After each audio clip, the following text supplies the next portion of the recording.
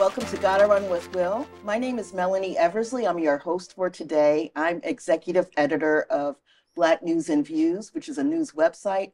I'm also a lapsed runner healing from injuries and a running history enthusiast, particularly when it comes to Black running history. That's why it gives me great pleasure to introduce my guest today, Dr. Pam Cooper Chenkin, sports historian, doctor of history, author of the American Marathon, and also researcher for an upcoming book about New York City's Black running clubs. Let me also just say this is part one of a series of interviews because we've got a lot of material that we want to bring to you. So with that, I will turn it over to you, Pam. How did you first get interested in this subject? When in the 1970s, I belonged to the New York Roadrunners. Mm-hmm. And the person who started encouraging me was Louis White, the great marathon runner. I knew him quite well. He was a friend of mine, and he encouraged me to write the whole history of the marathon. And the second most important person was Valerie Levy. In 2013, I met her at the dedication of Ted Corbett Way. Mm-hmm. And when she found out who I was, her whole face changed, and she said, "My husband loved your book." And after that, I wanted to write more about the New York Pioneer Club, and that led me to do more research on Black track clubs and Black runners in the 20th century in New York City. Okay, and let me just mention, Ted Corbett is considered the father of distance running, first president of New York Roadrunners, Olympian in the Helsinki Olympics, and Ted Corbett Way is in Marble Hill in the Bronx. Yes. Yeah. I met Ted Corbett a few times. He was encouraging, but his son Gary definitely propelled me on the route to write this second book. Yes. Right. What I found out at first studying it is, well, the New York Pioneer Club was an integrated club. And I found that track and field in New York City has always been integrated. Now, Black runners didn't have any power or any authority, but it was always integrated in the 20th century because New York City schools were legally desegregated by 1900. They abolished the Black schools. Now, there was always and still is de facto segregation. Right. But the Black schools were abolished. So essentially, by law, the system was integrated. Mm-hmm.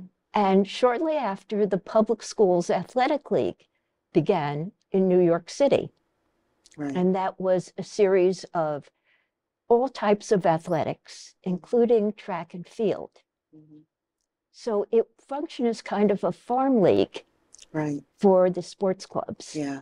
It's so interesting how, and this is something I found in running even to this day. Yeah. It's like on the running track and, on running paths, you find things are a lot more advanced racially than in the real world. It's almost as if, athletics is kind of leading the way, or people are using that to set an example. Well, part of the reason was the way sports were structured. I mean, we will come back to this, but in order to go to the Olympics, you had to be part of an AAU club. Mm-hmm.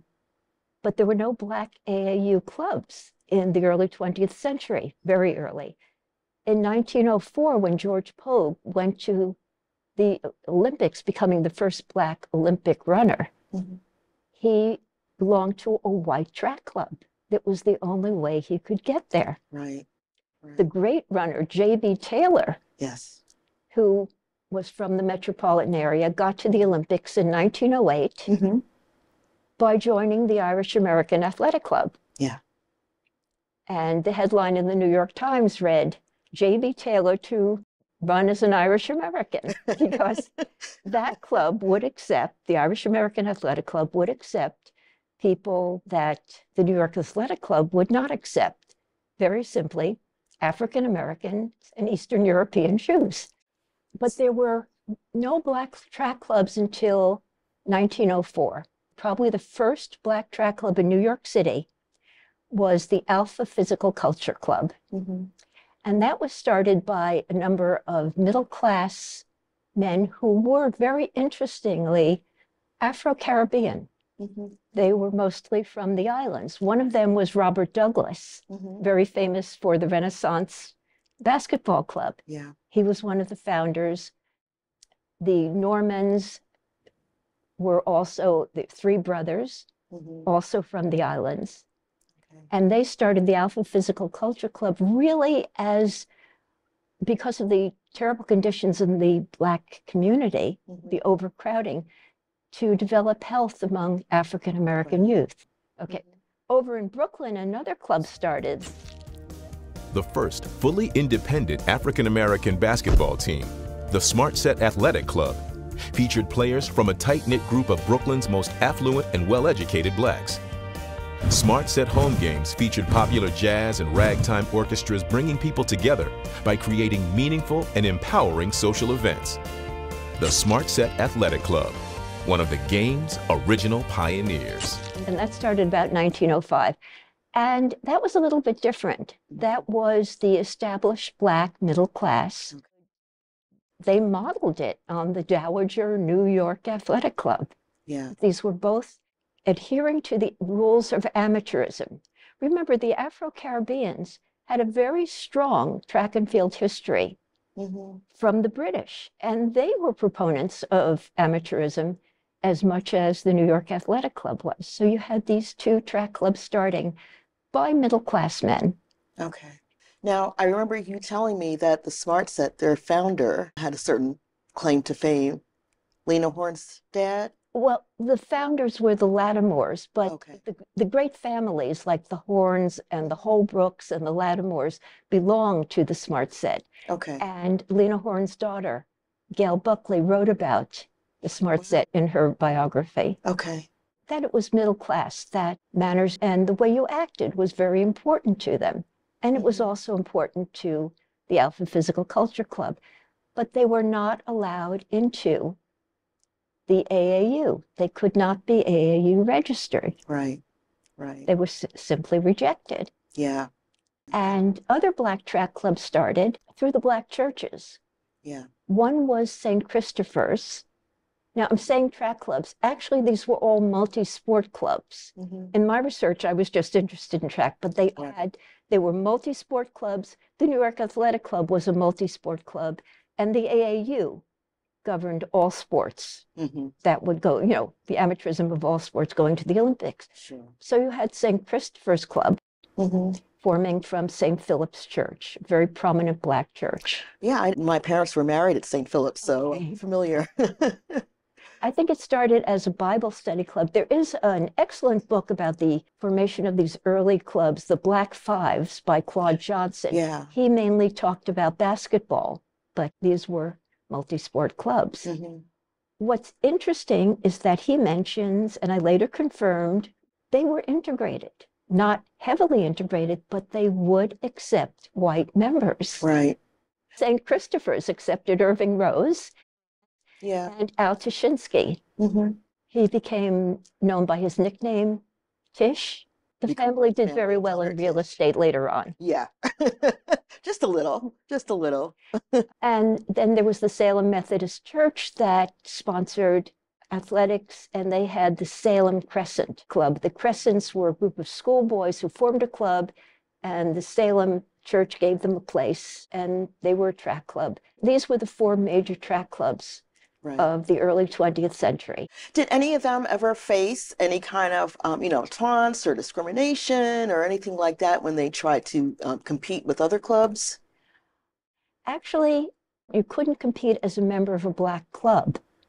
So what you would do is, if you wanted to compete in an AAU sanctioned event and go to the Olympics, you could compete as a member of an AAU registered club, or as a member of a university, or you could sign up on your own independently. And usually what the club members would do, a very famous runner, Henry Binga Desmond, was a member of the Smart Set, but would compete independently in track meets. So you could compete that way. But what was most important was Jimmy Ravenel, who was a member of St. Christopher's and the PSAL, and won in an AAU sanctioned meet because he was in the Public Schools Athletic League, and the AAU did control high school sports. Yeah, yeah. And he competed and won a 100-yard dash. These clubs were very active, especially the Smart Set. They were culturally very prominent. Right.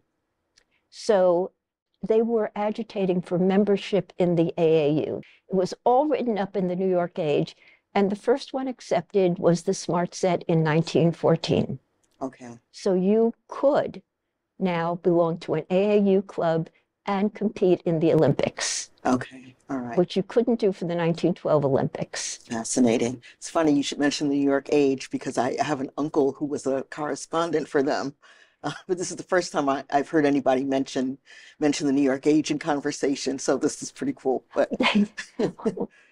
okay, I love the paper, and they had a whole write-up on that. Of course, I have the photocopies at home. Yeah. And they would also write up the integration of Smart Set events. Mm-hmm.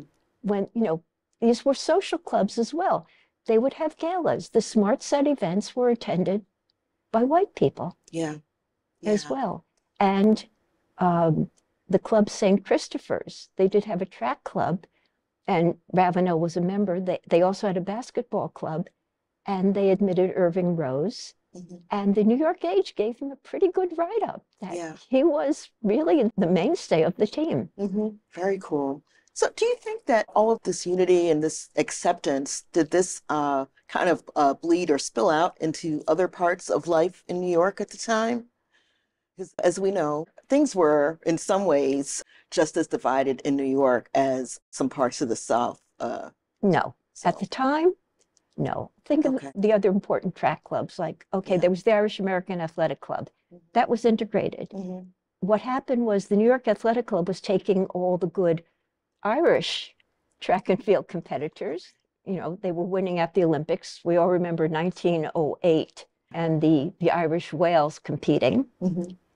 And so the Irish American Athletic Club had to find the top runners of other ethnic groups. Okay. So as I said, they were admitting African Americans and Eastern European Jews. Right. What about the Millrose? Well, that was formed about that time. Mm-hmm.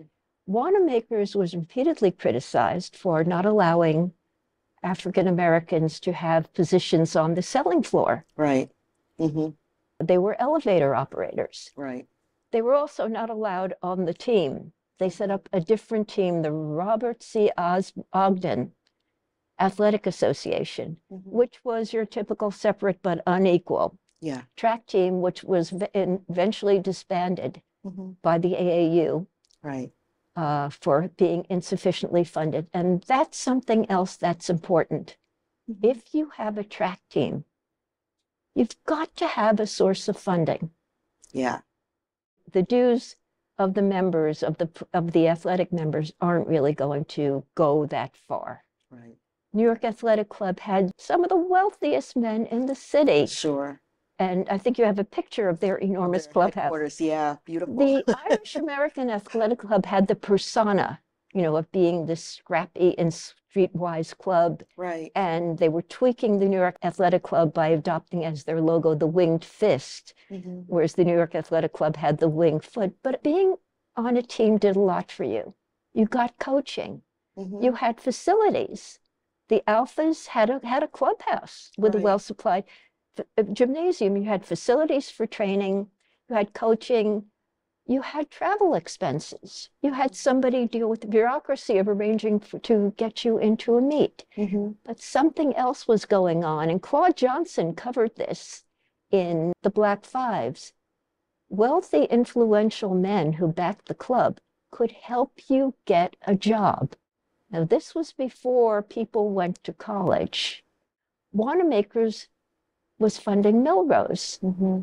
And athletes were glad to run for Millrose. You got a job. Right. The Smart Set, the men could help young boys get a job. And the churches were even better because they could help you get into college and help you fund it. Mm-hmm. The people who came to these clubs were driven not just in terms of athletics, but in terms of all sorts of walks of their lives. So a lot of these athletes who we're talking about were accomplished in not just one sport, but many. Yeah. They went on to become great businessmen, great leaders. Harry Bright, who passed away recently, was a member of the groundbreaking New York Pioneer Club, was president of the New York State Association of Human Rights Commissions, executive director of the White Plains Human Rights Commission, and councilman for White Plains. Harold Norman, one of the founders of the Alpha Physical Culture Club, became the chairman of the AAU tennis committee. Oh, gosh. All very accomplished. Yes, Lattimores were very prominent. Yeah. Judge James Watson, one of the first elected judges, through the Democratic political machine. And that was something else that the Afro-Caribbeans were bringing to sports. In fact, sports and politics are kind of intertwined. Interesting. Can you talk about that? Well, James Watson ran as a Democrat. Remember, at the turn of the century, there was a certain sentimental attachment to the Republican Party on the part of African Americans. But the Afro-Caribbeans didn't have that sentimental attachment. Right. They became Democrats. Yeah. And the Tammany machine was part of it. The political machines often help with the funding of athletic clubs. Interesting. You also were talking about the Caribbean influence and what the Afro-Caribbeans brought to the sport and brought to the clubs. Can you talk about that a little bit more? Was this something that they brought from their home countries? Or I know in the neighborhood where my grandmother grew up, a lot of people knew each other from the countries that they came from, like from Jamaica in my case, and from Barbados. And they kept those ties and helped each other in business. Is that sort of those are countries with a very strong track and field culture, and as I said, a very strong ethic of amateurism. Yeah. So they kept the amateurism alive, and very, the prestige of, they brought the prestige of track and field. Okay. That was a prestige sport. Yeah. I remember you also talking about fraternal clubs. A number of the Caribbean Americans joining fraternal clubs when they came here, and that kind of led to them. If you were middle class, you joined clubs because usually the middle class were entrepreneurs, and it helped you that way. But Black men joined clubs because it was part of survival. Right. That you had those ties, you had people who would assist you. So Black men did join clubs and form clubs. Right. It's interesting, there was another group. New York City is the center of the Black diaspora and of the Jewish diaspora. And those two immigrations, the Afro-Caribbean immigration and the Jewish immigration, were happening at the same time. And by 1920, there were about 1.5 million people in Manhattan who were Jewish, of Jewish descent. So this was a big group. Right. I think it was I'm guessing about a quarter of the city's population. The Black group was about, I think, 157,000. That was 157. Okay, so about half of. About 1/10. Of the Jewish group. Okay. So this was another group that there was a lot of interaction. Yeah. Both Tuschinski and Rose. Right. Were part of, especially in the public schools. Remember, both groups were outsiders. If you were Eastern or Southern European, if you were Italian or Polish, the Catholic Church was there. Right. So you weren't totally an outsider, but both groups were outsiders. Yes. So there was some sort of meeting, and especially in the field of sports. Yes. Another group formed about this time, 1915, and that was the Grand Street Boys Association.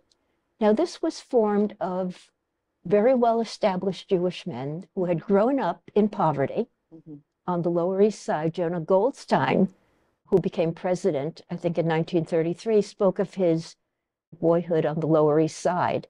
And he said, it wasn't that we didn't know any better, it's that we couldn't afford any better. It was 6 people living in 2 rooms. But most of these people became good. Goldstein became an attorney. Mm-hmm. And they formed the Grand Street Boys Association, which was very interesting because it wasn't just for the Jewish community. Right. From the very beginning, they decided this would be a social welfare organization. It would reach out to all groups. Mm-hmm. Now, the majority of the members were Jewish, Mm-hmm. but one of the charter members was William Robinson. Yeah, William Bojangles Robinson. Mm-hmm. Right. Who right. was, okay, he became famous as Yes. a tap dancer, but he was Mm-hmm. also a track runner. Right, right. At that time, that part of Manhattan was pretty diverse, wouldn't you say? There were a good number of members of the Black community living there. Yes, And, yes. mm-hmm. Although the Black community was moving to the mid of the West Side, San Juan Hill, Okay. and moving up to Harlem by then. Okay. Okay. But enough so that there would Yeah. be, they would Yeah. look to the Grand Street group as an outlet. Yeah. Can you talk about Bill Robinson's time with the club? He would appear at track events to run backwards. And he would be in races running backwards where he could still come in ahead of runners running forward. Was the purpose of that just to kind of show, hey, I can do this backwards also, or what was part was of it better it's part of the conditioning, track or meet, because these were big social events. yeah? Okay. I remember Robert Douglas in 1966 complaining that people didn't go to track meets. But at this time, this was part of the social event. Right. Right. And there were social events after. What I find important was that the Grand Street Boys in the early 1920s gave Robinson a donation of $1,000, which was big A lot money of money back then. for a specific Harlem charity. And I found this out through the New York Age. Okay. It wasn't mentioned anywhere else that I could find. What was the charity? The Katie Ferguson Home for Unwed Mothers, Okay. which has to do with the mores of the time. Yeah. Yeah. Yeah. Wow, that's a lot of money. And that's why I'm looking now to see what kind of funding they did for other Black Other groups. Sure. Sure. I'm just curious about your research. Were you able to talk to any folks who were still with us who remember any of this? How did you come across a lot of this material? Actually, it was establishing relationships with the librarians at the New York Public Library. Wow. Mm-hmm. The Milstein collection, which is local history, people who would show me how to find things. Okay. So this was, and sometimes it was going through the New York Age page by page. Yeah. So how did the pandemic affect that? Pandemic was wonderful because they let you access everything from home. Okay. And the Oh, New that York is Age great. was digitized by then. Right. And Claude Johnson in his book also mentioned what a delight it was. You could stay at home and you had everything Right. before you. Right. Right. Yeah. Is there anything that I haven't brought up that you think would be important for folks to know? I think what you see in this stage is the first steps toward getting agency for Black track runners. And those first steps were getting to be AAU clubs. Mhm. And in 1917, the Salem Crescent Athletic Club won the Metropolitan AAU competition in track and field Okay. over the white clubs. Okay. Very cool. At this time, I'd like to thank my guest, Dr. Pamela Cooper Chenkin. I'm Melanie Eversley. Thanks to Will Sanchez for the opportunity to host. Also, a special thanks to Manhattan Neighborhood Network. And don't forget, gotta run.